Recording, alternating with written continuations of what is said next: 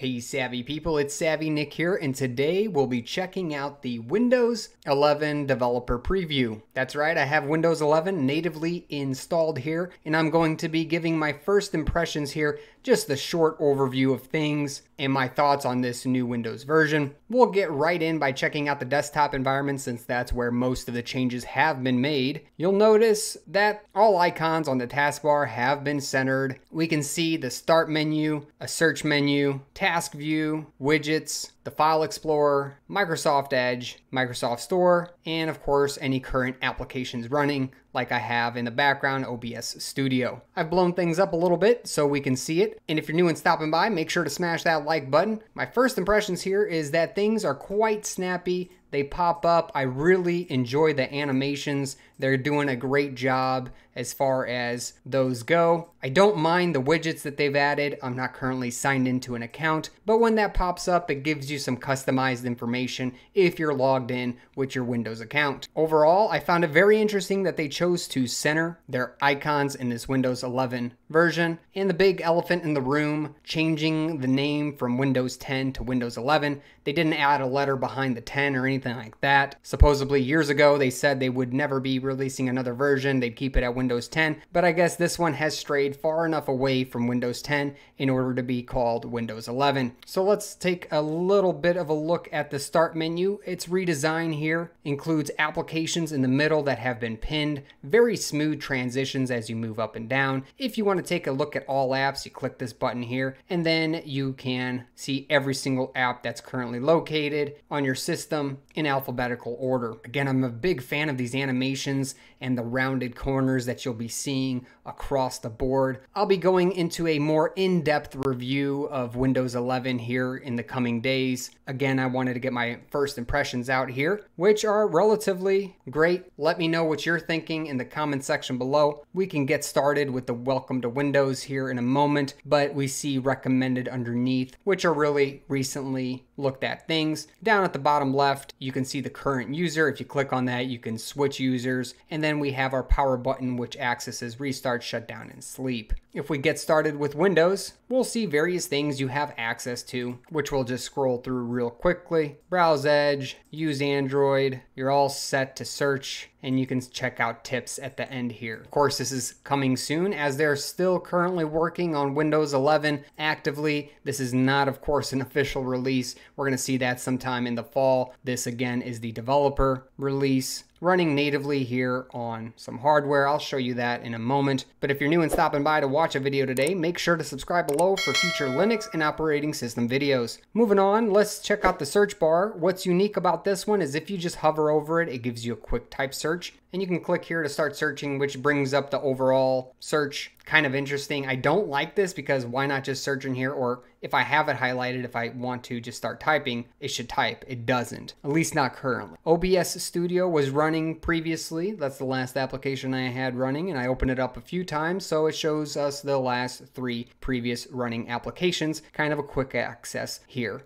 But if we do click on the magnification icon here, we do get access to a more thorough search where we can look for apps such as Brave, the browser I currently have installed. If I hit escape, that will just close things out completely. We have a couple quick search options here as well. You can check out the markets, translate, get new movies, and look at today in history. Top applications that are being used are displayed up top. If you want to look through apps, documents, web, and more, you can. It just creates a filter up top for you, so it only focuses on whatever you have selected. Not bad. Again, rounded corners. You've noticed them all over the place so far. You can also customize this a little bit better to work for you if you are logged in as a user using a Microsoft account. All right, moving on. We can look at multiple desktops and we can create as many as we need. These are mainly workspaces for us to do different types of work in. If we like grouping things together and not seeing it across the board, we can do that. Once you click again, it will save your workspaces until you exit out and close them down. So what happens if we have 2 workspaces open with 2 different things? Let's just start up Brave real quick, and then we'll switch back workstations here. Very good, pretty smooth transitions. And if we just highlight over this, we do get a preview of the various different desktops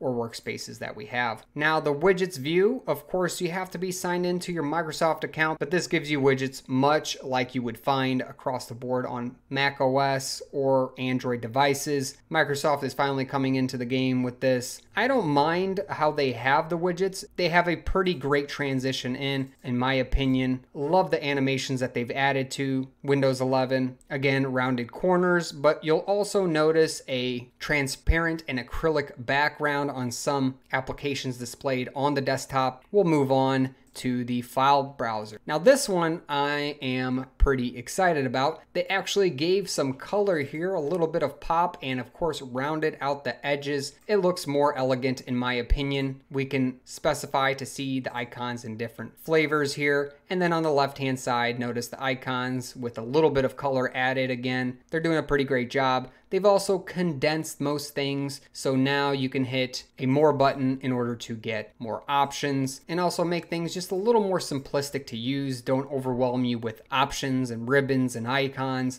Instead, it seems like they've given you less options, making it a little easier to use, especially for beginners. Right-clicking also gives you many more options, and we'll get into this again in a later review where we get more in depth. I'll exit out of the file browser, Edge here, and then we have the Microsoft Store, which looks very much the same as it did before. Nothing new here, but one thing I'll say is the overall process of going from Windows 10 to 11 was seamless, and all my applications are surprisingly working in Windows 11. I haven't had any issues so far, and it's been a fairly smooth transition between the two operating systems. Moving on from the store, let's load a app such as GIMP so we can see what we can do with it here at the bottom of the screen. And while GIMP is coming up in the background, if I look on the right hand side, I have more taskbar items. If I click the arrow, much like you would before, you get this little icon that tells you whether applications are using your microphone. To the right of that, we can click and have access to various different things such as your connections, which you can actually edit, and your volume and what you're connected to as far as output or input devices go. Up top, media that you can run, pause, and skip over. Now that I have GIMP open, I'm going to highlight it here. Again, the attention to detail in the animations has been great. I really do like the animations here. If you wanted to pin to the taskbar, you can right-click and pin to the taskbar. Now it's a part of the taskbar. Notice that the icons do move as they are getting added to the taskbar. So if we close down GIMP,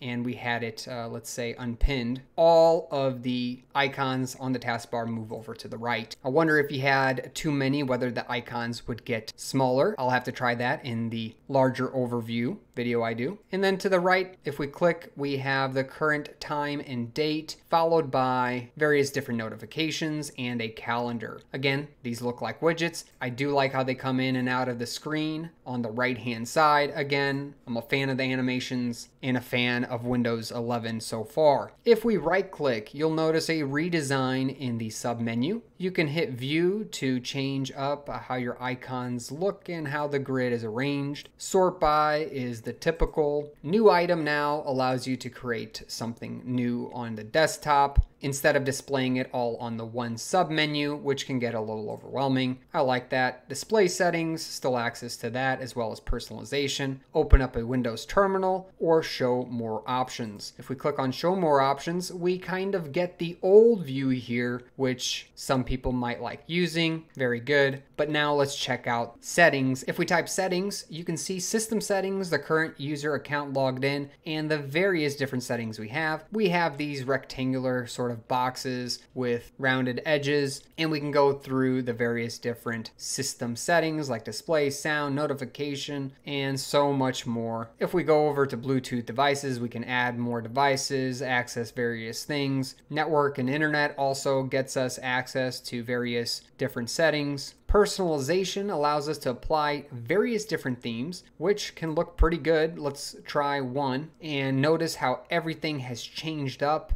When it comes to the theme, it took a little bit to load, but in the background, now we have a nice dark theme with an even better background. In my opinion, I like this theme. We'll keep it for now. We'll check more of these out in a future video. So make sure to like and subscribe. Moving on, we have various different apps, accounts, time and language, gaming, accessibility, privacy and security, and Windows updates. One thing that's used quite often, at least by me, is the task manager. Again, a little bit of a redesign here. If we open up the processes, it looks very much the same as it did before, just kind of rounded corners here. Let's check out the performance real quick. And notice I have the AMD Ryzen 7 3700X running here. Utilization is around 3% with around 177 processes and around 2600 threads running. Memory has been pretty standard here, about 4.5 gigs out of the 27 available. And when it comes to disk usage, it's barely being used. My GPU is running fairly well with the 3D graphics around 5% and the video encoder running higher because I'm currently recording the screen at around 24%. So overall, I'm quite surprised at what Windows 11 is going to deliver, at least for the front end and the user experience.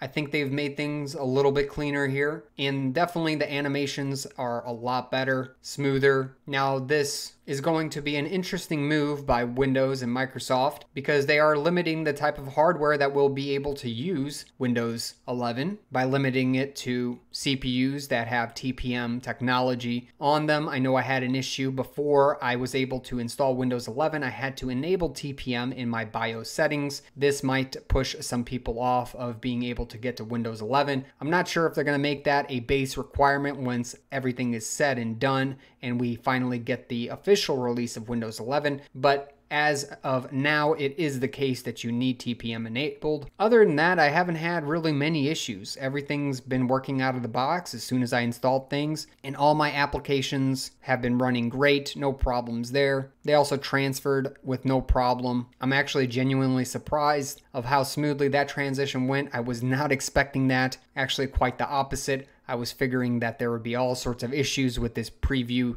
edition. But let me know if your experience has been any different. If you've been trying out Windows 11, would love to know. And also be on the lookout for that more in-depth review where we'll go through things more thoroughly here in the future. And if you have any questions, comments, or suggestions, please post them in the comments section below. Also, make sure to subscribe for future videos and make sure to like the video. Catch me in a great community on Discord, and I'll catch you in another video. Thanks for watching.